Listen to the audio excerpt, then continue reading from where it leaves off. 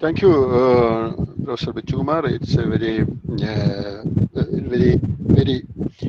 what is important presentation as far as sustainable uh, goal achievement is concerned through fisheries and also addressing the nutritional security of not only our nation but also world over. It's a very serious issue.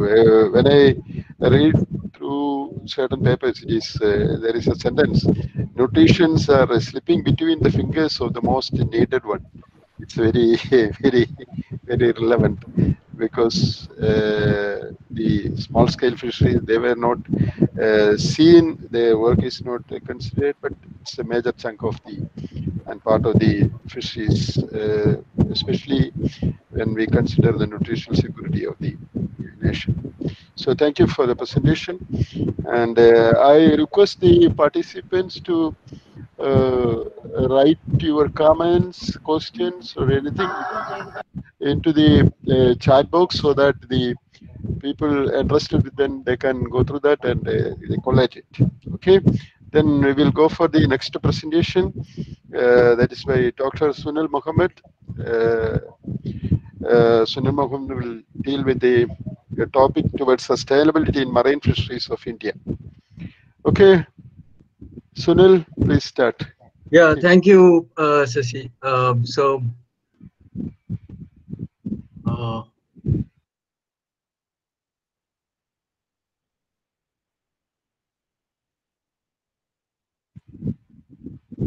I hope my screen is visible.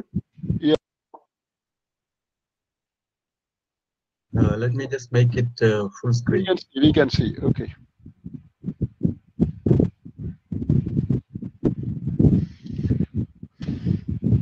Okay, thank you, moderator and other panelists, and also all the participants. Very warm good evening to all of you. Will you make it full screen so that we can see it? Uh, I thought I was in full screen. Is it Okay. not? Is Yeah. it full screen? Are you able to see it? Uh, No. no, I think we can Uh, see it anyway. Okay. just one sec. So is it full screen now? Oh, no, it's No, not. sir. It's not in full screen, sir. It's not in full No, screen. not in full screen. I think you can have that. Anyway, okay, we can read it anyway. Okay. Okay, I think I will not waste time. I hope that many of you can see the screen. So I will be talking about sustainability, and many of the previous speakers have some touched upon some of the aspects of this. So seafood is one of the most highly traded commodity in the world, much more than coffee or sugar or other commodities. So it has got a wide acceptance throughout the world. And if you look at the role of developing countries in fish trade, it was about 39% in 1976, and it's grown to more than 60% now uh, in 2016. And also, I think many of the previous speakers have been talking about the consumption and the importance to nutrition, human nutrition. So in 1960s, the per capita consumption, global per capita was about 10 kilo, and now the average is around 2000. In 2018, it's about 22 kilo. And as NKS was telling, in Kerala, it's about 30 kilo. But the rest of India, it's so variable. I will again come back to it. So a significant proportion of the global intake of animal protein is from seafood. And you can also see that capture fisheries or wild harvest is decreasing over a period of time, where it was around 94% in 1960s. It's now come down to actually, aquaculture has now overtaken wild harvest. Aquaculture now contributes nearly 52% of the global seafood production. And if we again look at what is the sustainability, what is this? So this term was coined in 1992 by officially coined by the United Nations Conference on Environment and Development, and there's been overwhelming support for this from all over the world. Uh, so it can mean to hold up or to bear, to support, to keep going, to prolong. So many meanings are there for sustainability. But in the fisheries context, it's so important. All these meanings are important. It's not only to sustain life of the people engaged in fishing, it's also to sustain the resources that and sustainable development Right. Yeah. is that meets the need of the present without compromising the ability of future generations to meet their own needs. This is a very common definition that now we have, and it's universally accepted. And if you look at the dimensions of sustainability, you have the social, economic, and the environment. And when all these are coming together in an equitable, viable, and bearable manner, you have sustainability. And it's so important now that in 2019, the FAO had a world conference on fisheries sustainability, and it was about strengthening the science policy nexus. Although science can be good, unless it is turned into policy and practiced, it is not beneficial to people. So, sustainability involves social, economic, and environmental issues. And this slide has also been shown by. Sir, you are not changing your slide, sir. I am changing my slide, but I think you are not seeing. Is it visible now? It's okay now, sir. Okay, okay. So these are the dimensions of sustainability and the Sustainable Development Goals, where we are more concerned with SDG 14, which is life underwater, but others also have importance in fisheries. And if you, this is a very famous graph on sustainability of our exploitation of resources.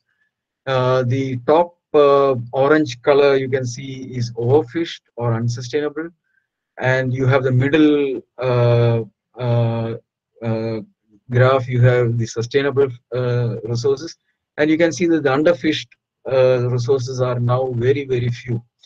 So, although sustainable resources are increasing, we also see that unsustainable part is also equally there. It's also increasing.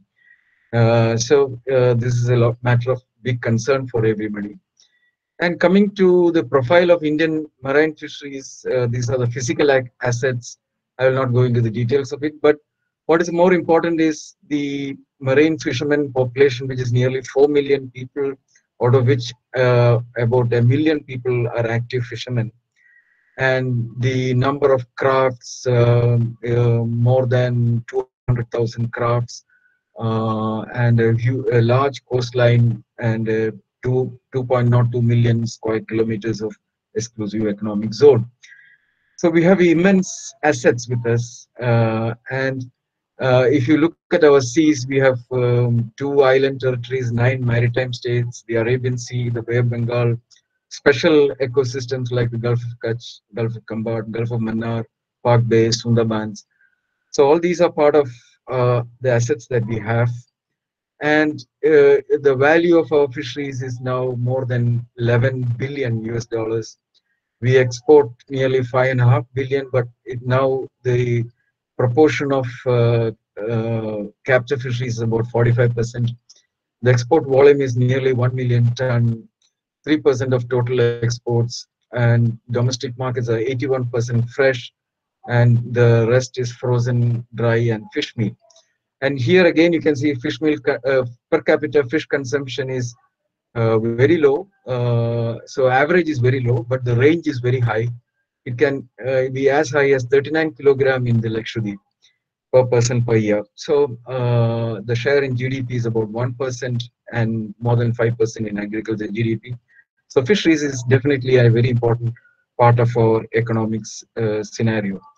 And you can see right from 1950s, our fish catches have been growing with ups and downs. And right now it's about more than 3.5 million tons, whereas the potential is about 4.5 million tons. And you can see that the growth graph, if you see, you can see the growth rate is increasing for India's marine fish production, but the world's marine fish production, we have a negative growth. And this is mainly because of our resources are highly fecund, very fast growing, and quick turnover of generations. So there's quite a bit of resilience in our fish stocks. Some of the major resources in 2018 are mackerel, cephalopods, shrimps, ribbon fish, and you can see that oil sardine, which was nearly 25% of the total resources in about 5-6 years ago, has now got reduced to about less than 5%. So these are some of the dynamic nature of our fisheries, and we have a number of gears. The very important factor is that there are about 30 craft gear combinations. So it can be a motorized gill net or a mechanized gill net or a non-motorized gill net. So these combinations of vessels make it a very complex system to manage. And you can see that the mechanized sector now contributes more than 80%, the motorized about 17%, and non-mechanized just about 1%. And trawl is the major gear which contributes about 50%. The ring seine and purse seine together about 15%, gill nets about 12%, and roll nets 9%. So trawl, which is probably a ecologically destructive gear, but it contributes maximum to our catches.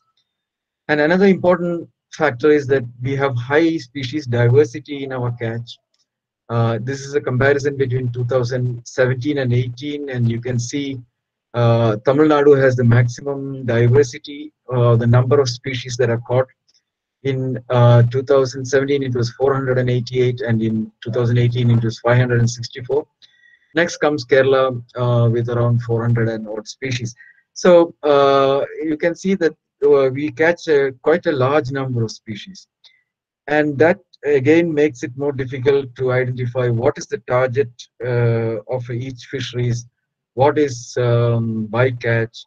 All these things become much more complex to decide. So in this particular slide, I show you two gears, multi-day trawl net and mechanized trawl net, which is the small trawlers.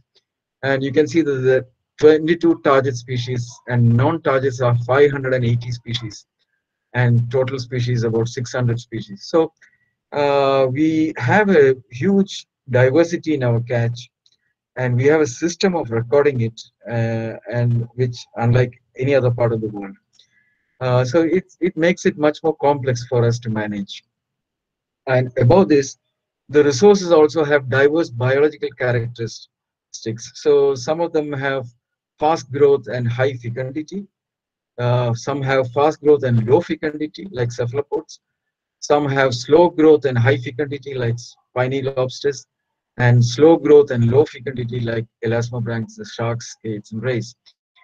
And also, the shapes are so different. Some of them get easily caught in the net. Some can escape easily. Some are viviparous, some are schooling, migratory, sex transformation, semal parity, so many different types of life histories. All these makes fisheries management also much more complex. What to manage, how to manage, all becomes very important questions. And again, this is a recent study where we look at resilience and vulnerability of fish stocks and project it over a graph. And you can see there the brown, which is the elasmobranchs, are highly vulnerable and have low resilience, whereas majority of the crustaceans, which are the light blue color, have low vulnerability and high resilience. So this is another important aspect of our resources characteristics, and this makes our fisheries much more resilient in the long run. Okay. So again, we need to look at why we need to conserve and manage fisheries. Although fisheries is defined as not only the species, but also the people involved and the boats involved and the ecosystem. Everything together is species, is the fisheries.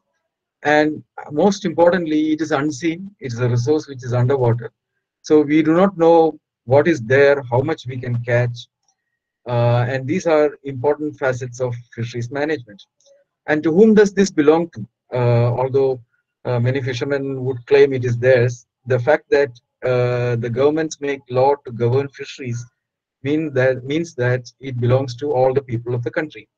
So, so fisheries management is a very complex subject, and in order to protect the fishery resources, you need to make it sustainable. That is, you can continue to get what we are getting now, and in order to do that, sometimes we have to undertake what is called as a precautionary principle. Precautionary is a term which is when we do not have sufficient knowledge about fisheries. Even though we don't have that knowledge, we take decision from a conservation and sustainable aspect. So here you have the proverbial two frogs in the frying pan, and one frog says, unless I have proof that I will be boiled alive, I will not get out of it. The other frog says, we should get out because unless we have proof that we'll be boiled, we need not wait for that. So the precautionary principle does not wait for the burden of proof. Sometimes we have to take decisions based on available knowledge. And when we invest in sustainability, we can get 40% more higher. Some estimates put 40% more higher catches. Then the value can be increased by about 200%. More people can be more sustainably employed. So there are everything is advantages when we are moving into sustainable fisheries. But how can we do this? That's the issue. So some of the global bodies have been making studies on how fisheries is managed throughout the world. And here you can see a list of countries where fisheries management is assessed on the basis of research, management, enforcement, socioeconomics, and stock status. And India is probably at the bottom part, but you can see that in research it scores pretty high, but in terms of stock status, enforcement, management, and socioeconomics, it scores poorly. You can see all the developed countries at the top, like United States, Iceland, Norway, Russia, etc. So this is an important thing for us to realize how where we are and how we can progress in future. So fisheries is both a state and central subject as per the Constitution of India, and is also mostly open access. As per international classification, mostly small scale, but actually we have the liberty to decide what is small scale and what is not. I would say that we are not all small scale. Some part of our fisheries, especially the mechanized sector, is reasonably large scale. We have a number of laws. I'm not going into the detail, and this again makes it more complex. So basically, fisheries laws are those which are in the 12 nautical mile area or the territorial waters, which are the state managed area. Each state has a Marine Fisheries Regulation Act. Whereas the 200 nautical mile exclusive economic zone, the 12 to 200 zone, does not have a law for managing fisheries as of now, but it has certain other laws like the maritime zones of India. Then several other laws also impinge on this, like the Environmental Protection Act, Indian Wildlife Protection Act, the Biological Diversity Act, the Coastal Regulation Zone Act, are part of the Environmental Protection Act. So several laws also make law enforcement and compliance to law very difficult. Some of the regulatory measures to ensure sustainability, we generally classify them as input and output controls. Input controls are vessel registrations, fishing licenses, which the Department of Fisheries does. There's a closed fishing season like the fishing ban or troll ban. There's a closed fishing areas like marine protected areas, or gear specification size and mesh size of nets, control over destructive fishing practices. And in output control, we have minimum legal size, protected species like the endangered, threatened, and protected species under the Indian Wildlife Protection Act. So we can also call these as technical measures like gear restrictions, prohibited gears and fishing methods, gear size and mesh size. All these, for example, the government of Kerala through the Kerala Marine Fisheries Regulation Act enforces many of these things. Some of the areas, area restriction and time restriction, some of the areas are earmarked for traditional fishes, seasonal fishing ban, and then the output regulation of size restriction on minimum legal size. So in 2017, the government of India brought out the national policy on marine fisheries, and it has a vision statement which has sustainability built in. That is, the statement says a healthy and vibrant marine fisheries sector that meets the need of the present and future generation. So this statement actually is all about sustainability. I'm not going into the details of the policy, but fisheries management plans are essential for managing fisheries. But an important thing is from the management plan, we need to develop control rules, and we do not have any control rules at present.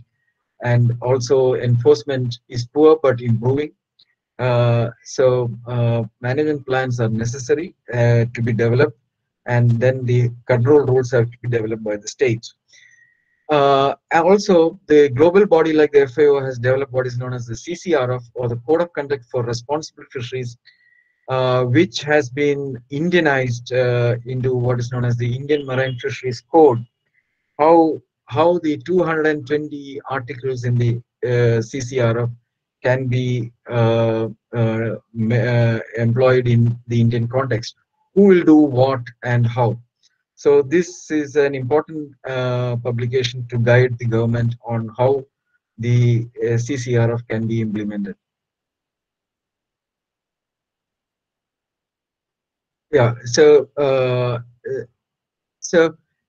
we also have, I think some of you have touched upon the fishing for juveniles, and now many people now call it as fishing for catastrophe, because actually we are emptying our seas of these young ones in order to feed the shrimp farming industry, and it is an unsustainable practice which has serious consequences, and the government has to some extent tried to control this through the Minimum Legal Size Act, especially the government of Kerala. The CMFRA has advised 58 species for minimum legal size in Kerala, and it is implemented. In Karnataka, 72 species. In Tamil Nadu, 113 species. Andhra Pradesh, 61, and Maharashtra, 48. But many of these states have not implemented this. Kerala has done this and also enforcing it pretty strictly. We also have very high overcapacity, and the CCRF FAO says that states should prevent overfishing capacity, should implement management to ensure that fishing effort is commensurate with the capacity of fishery resources and their sustainable utilization.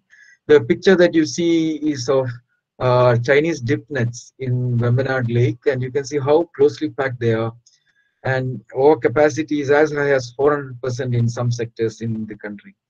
So we really need to bring down the number of vessels, and Kerala government has again taken the lead. It has declared a moratorium on new fishing crafts for the next 10 years, and it has also declared registration, mandatory registration of boat building yards, and only replacement of boats would be allowed, and no new boats would be allowed. So these are steps towards bringing down overcapacity. And also, fishery scientists generally classify fish stocks based on what we call as the Kobe plot, where we classify fish based on whether it is overfished or overfishing, or underfished or underfishing. So it's a color-coded chart where green indicates underfishing and orange or yellow indicates overfishing, but the stock is pretty good. But stock is low and also high effort means it's in the red.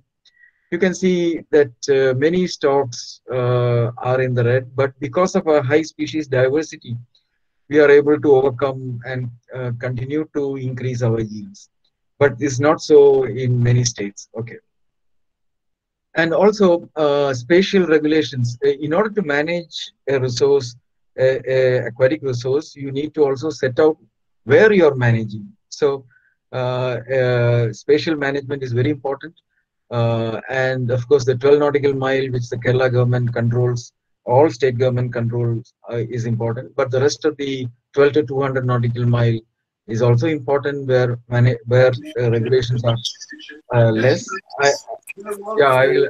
My leader, Jeremy Corbyn, whom I've known for many years, he was a leader, and I'm not saying that his attitude was necessarily anti-Semitic, but he did let it happen and encourage and did not necessarily discuss.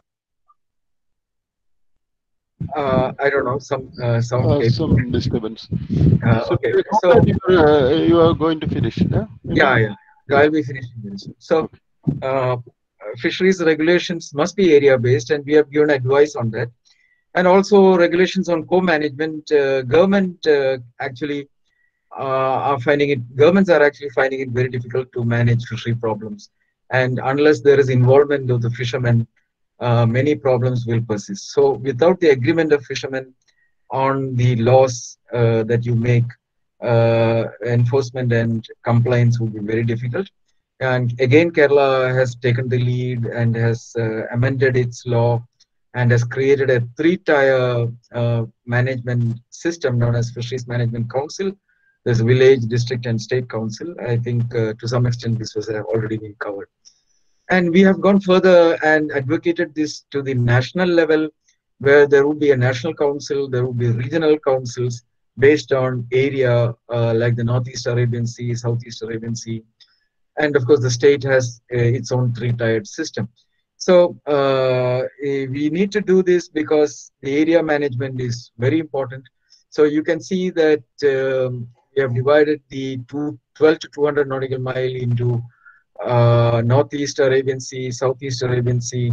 So for example, Southeast Arabian Sea has Goa, Karnataka, and Kerala. And the Lakshadweep is different. So the area that is there for each of these management zones are given here. I'm not going into the detail. And we have advocated councils for each of these areas, like, for example, the Gujarat State Fisheries Management Council, like that. So these councils are necessary to make management more participatory and also compliance much more easier. Another aspect is the protected areas and mariculture zones, which are necessary to ensure sustainability of some of the stocks. Again, I'm not going into the details. Another important new development is that of eco labels, and which actually rewards sustainable fisheries. And there are several, and this is again, this development is a market-based intervention, and this has happened because the pace of regulatory measures to curb overfishing by countries is very poor, and therefore private market mechanisms, that is, the people have a choice to buy, I will buy only sustainably caught fish. And in order to ensure that what you are getting is sustainably caught, several eco labels have come into existence, like, for example, the best aquaculture practice, the MSC Marine Stewardship Council, the Aquaculture Stewardship Council, the Global Seafood Sustainability Initiative, Dolphin Safe. So eco labels are a market-based mechanism which is growing in all over the world, and many buyers are now demanding only eco-labeled or certified fishery products. I'll show you an example of MSC certified catch, global catch. So now you have nearly 12 million tons, or 15% of the global fish catch is now MSC certified. And there are 41 countries where certification is happening. So you can see that the graph is going up. This is a new development in the fisheries sustainability. So do Indian fisheries need such certification? In 2010, we have started working on this, and in 2014, a small-scale fishery is a short-neck clam, fishery of Ashtamudi Lake became the first MSC certified fisheries in India. And after that, nearly 12 fisheries in India are now moving towards MSC certification. This is not an easy process. It's a long process and a lot of stakeholders are involved in this process, including the government, the NGOs, the academic organizations, and the research institutions. So you can see the gillnet caught blue swimming crab in Tamil Nadu, the troll caught octopus, cuttlefish, and squid, the troll caught karikadi shrimp, and pollen line caught skipjack tuna. So there are more than 12 species that are now moving towards MSC certification. Thank you for this opportunity to present this and for hearing this. I would like to thank the Association of Fisheries Graduates for giving me this opportunity. I'm sorry if I have overstepped my time a little bit. Thank you.